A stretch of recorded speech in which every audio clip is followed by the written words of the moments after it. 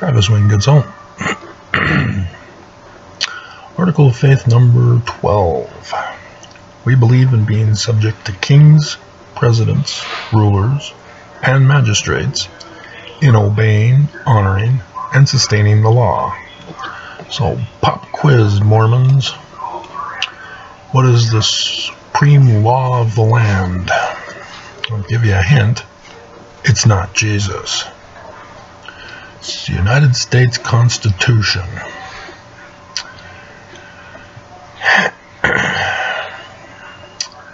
Utah Law Code, which, according to Article 6 of the Constitution, is supposed to be made in pursuant of the Constitution. And so, Utah Law Code 765308, human trafficking for labor.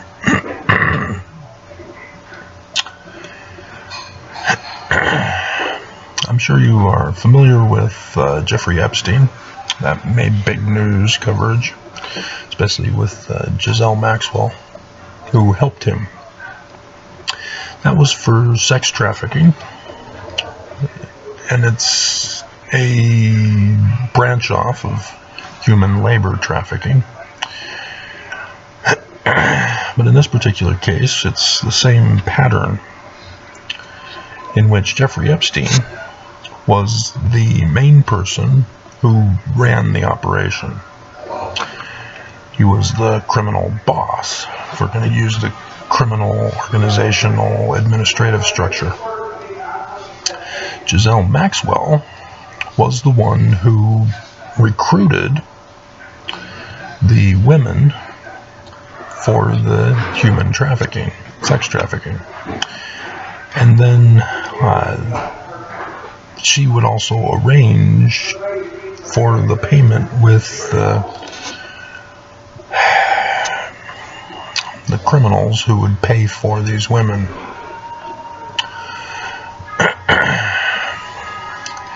And so it was rather small in its operation, but the amount of women that they sex trafficked was a horrifying number, as well as the clients who paid for these women.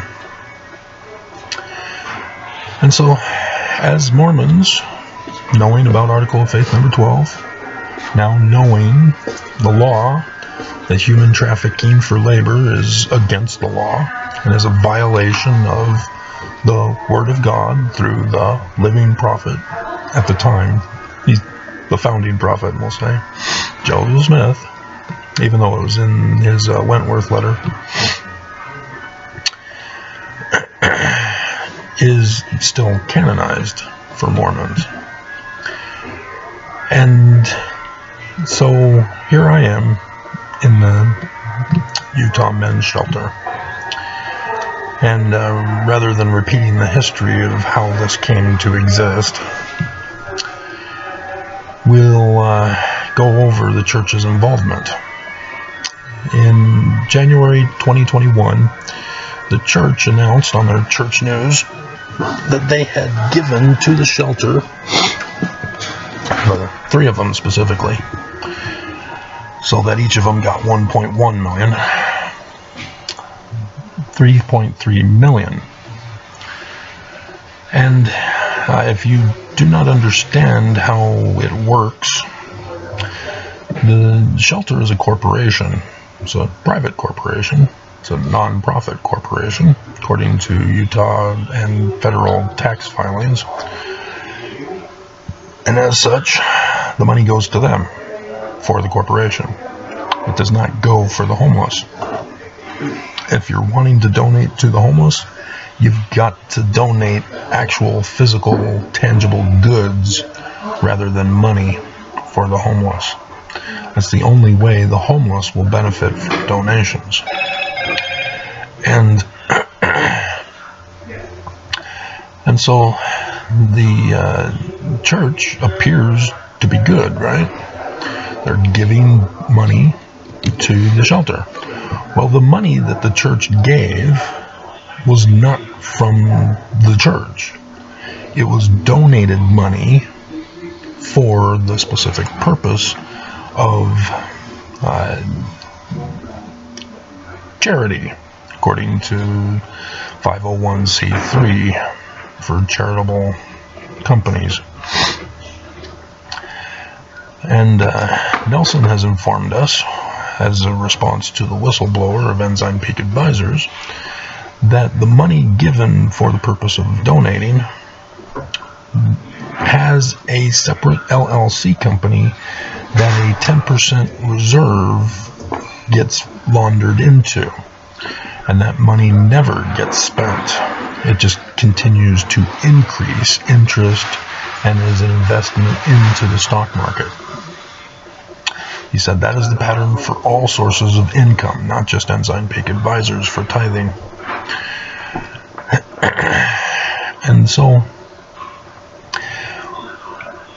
with the money donated to the shelter that came from other people who donated the money to the church, which the church is profiting off of through a money laundering operation, the church is again laundering the money that they're giving to the shelter, because Gail Miller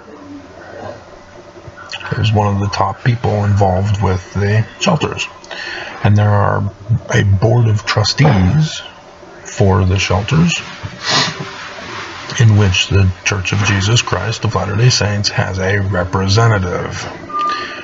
Rick Foster is the one for the shelter, and they get paid from the donations that are given. And as the state of Utah also gives, which comes from Utah tax dollars, they are not being used for the homeless. They are being used for the corporation and the payment of the income, the wages, for the board of trustees. And it's quite a lot of money that they get. And as Mormons, every single one of them, us, them, must pay tithing back to the church. This is not an option. It's not a donation. It is not a free will offering. It is forced. Every Mormon knows this. You must pay. And it's not a payment for, like for participation in the temple to get married, for example. You might expect that they would require payment for services rendered. Well, no, because we are constantly paying every single time we get any income. 10% of all we make must go to the church for our whole life. And so it's different than paying for services or paying for goods. It is a criminal money racket, protection racket, because the church says that we have to pay in order to be worthy. It's number 10 in the interview questions for Temple Recommend. And we are promised protection from the day that shall burn as an oven, as well as receive an afterlife inheritance in the highest degree of the celestial kingdom.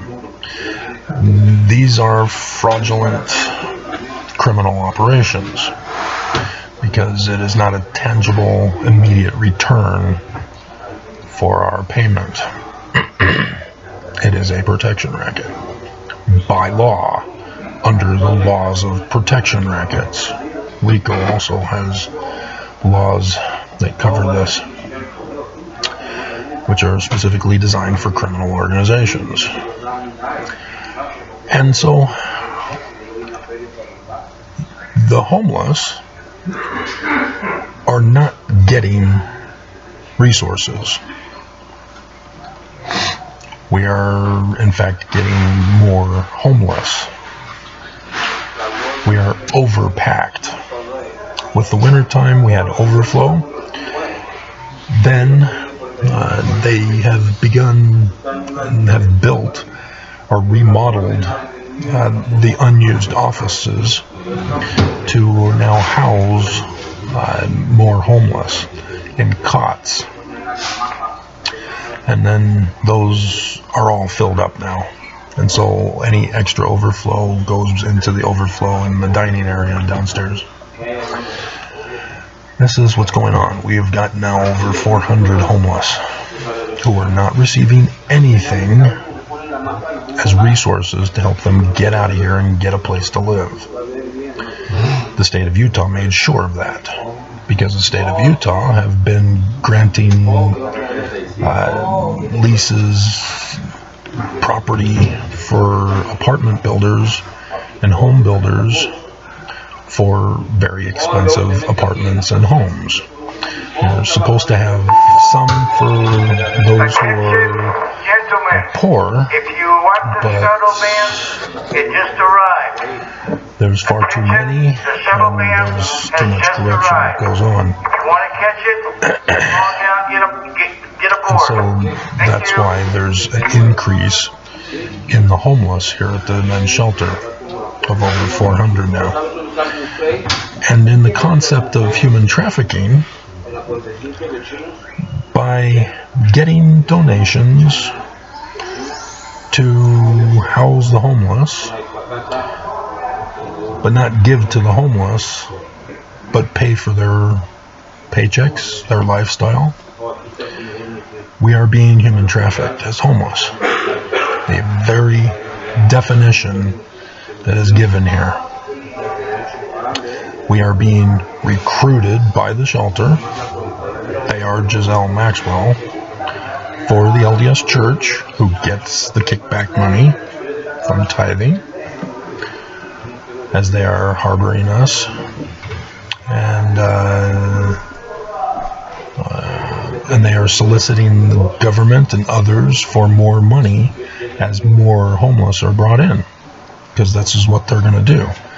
We are having a mass amount of new homeless. We need more money. They've had over 300 million. And none of it is going to us. But this is what they're doing. And so we are chattel as homeless. Just like Mormons are chattel to the Mormon Church. And as such, human trafficked. And with the chief of police, Caruth, you can look him up online, it's not revealing any secrets. Having talked with him and filed a complaint with him about what's going on to us, he's now acting as what's called in the criminal organization structure an associate. Those who are in government, who are police, who are certain people in the community who help turn a blind eye to what's going on. And that's what he's been doing. He's been trying to get me out of here so that I can't file complaints anymore, and that I can move on and continue the practice, and refusing to do his job and turning a blind eye to what's going on. And it's made worse because this is a meth house. They are allowing the use of meth and other drugs. This place is contaminated. And as contaminated, according to Utah law, it must be shut down and decontaminated.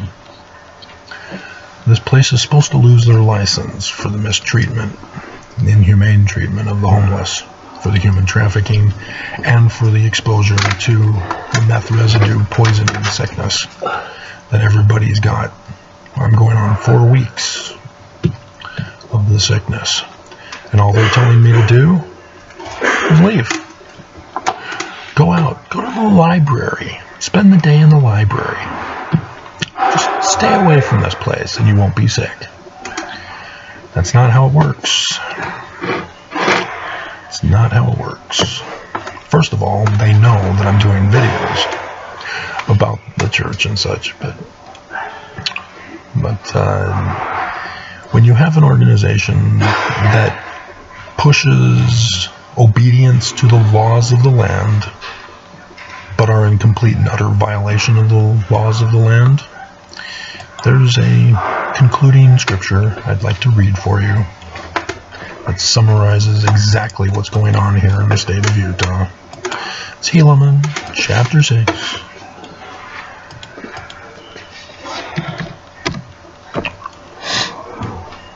And 21, Satan did stir up the more part of the Nephites, and that they united with a band of robbers and entered into their covenants and their oaths to protect and preserve one another in whatsoever difficult circumstances they should be placed, that they would not suffer for their murders, their plunderings, and their stealings. And of course they had their secret sign of the inverted pentagram on the keystone of the Salt Lake Temple.